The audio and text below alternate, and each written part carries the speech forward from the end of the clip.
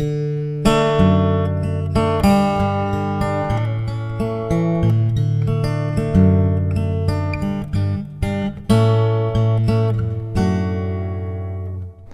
I'm Steve, and this is a beginner's guitar lesson about finger picking.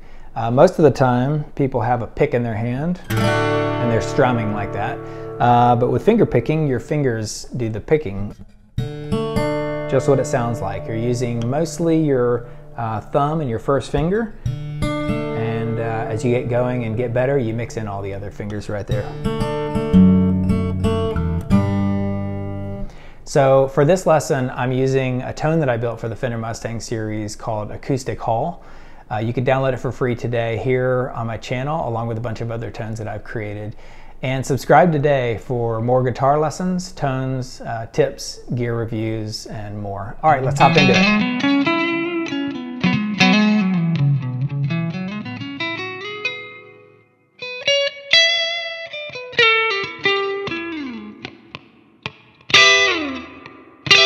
Okay, so with finger picking, and this is a really basic introductory lesson, I'm going to start with the bass note of any chord. So here I'm in D, and the first thing I usually do is just use my thumb. So you got to get used to using your thumb on the bass notes and your fingers on the high notes. You can go anywhere you want, you can move around, but typically your thumb is closer to here, and your other fingers are closer to there. And you can pick individual notes, or you can pick whole chords. So I hit, for example, hit my thumb on the D chord, and I'm on the D note, which is the 4th string open. And then I use some fingers here to either go,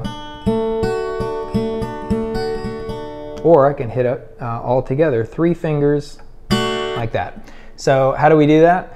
Again, here I am in D, and I've got other videos on how to play all the different chord shapes, but on a D, the 4th string is open, so I'm not playing anything with my left hand, and I'm hitting my thumb there.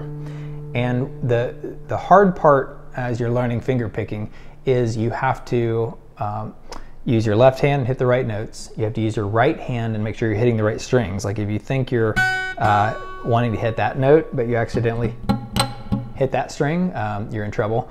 But then you also really have to keep a rhythm going. With strumming, now I'm strumming with my fingers. With finger picking, you have to keep the rhythm going yourself. You have to keep a nice cadence, and that takes a little bit of work, but you can get there for sure. So before you even move your left hand, before you go anywhere, work on the right hand. Like forget going to 3 chords and doing all these notes. Just play a D chord. It can be an A chord, it can be a G chord, but for now I'm in D. And I'm just gonna play that, but I'm gonna work on my right hand. So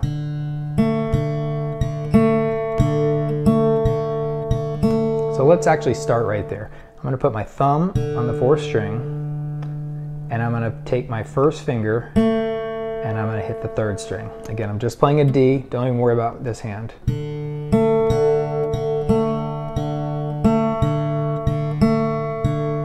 You can see I use one finger there a little bit, or I can use my thumb. Typically, I'm going thumb, finger, and you can see I just have a rhythm. So start small. Start with just 2 strings, for example. Then add in a 3rd. So I took my next finger, my 3rd finger, and I hit that 2nd string.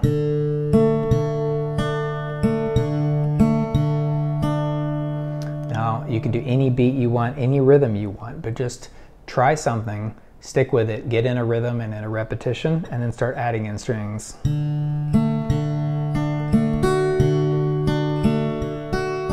Now, I don't typically use my 4th finger.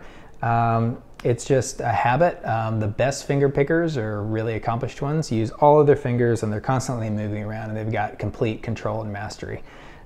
This is just a basic one.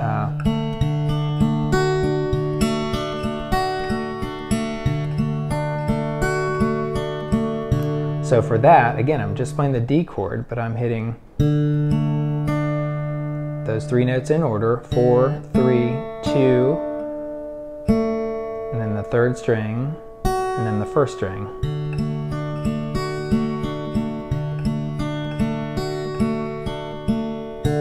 So it's a bit of a spider there as you move around, but that's the key. I would start slow and simple on 2 strings, add in a third and add in a fourth. And then once you get once you get proficient at doing that and you feel like, okay, I've got the right hand, and just do that exercise, you know, without even moving your left hand. I mean, maybe sometimes your left hand gets tired from playing the D chord, play a different chord. You can also play no chord for a little bit. I'm going to set my finger down and now I'm going to hit those 2nd, 3rd, and 4th strings. That's part of the G.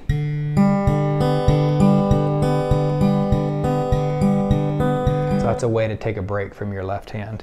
But back to the D. Now you remember I said the thumb usually hits the bass notes right there? Well, one of the things I do with my D chord is I take my thumb and I bring it around to the 6th string, and I'm going to hit my right thumb and hit that. So check this out. Now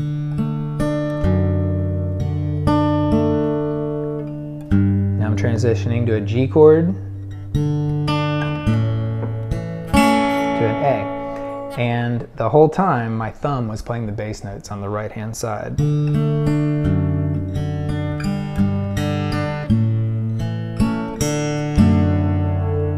Now at the end I grab all of them, and you sort of take your thumb and push, and you take these 3 fingers and pull. It can be anywhere you want, as long as you're playing a D chord, for example, right there that I was ending with.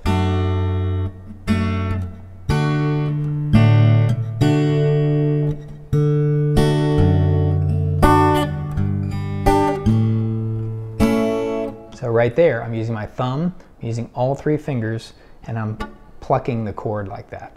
So there's a bunch of different ways to do it. You can do individual notes or chords like that right there.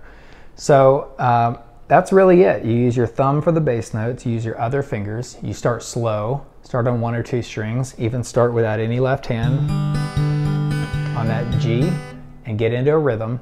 As soon as you get that rhythm down with your right hand, then you can start adding in more strings and then more fingers as well. You can start to use that extra finger, and then you can start to move with your left hand from chord to chord.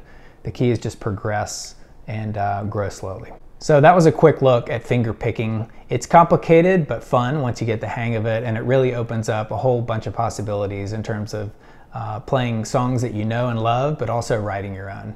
If this was helpful, subscribe today at my channel here at Steve Guitar, and check out my other guitar lessons, tones for the Fender Mustang Amplifier series, gear reviews, and more. Take care. See ya.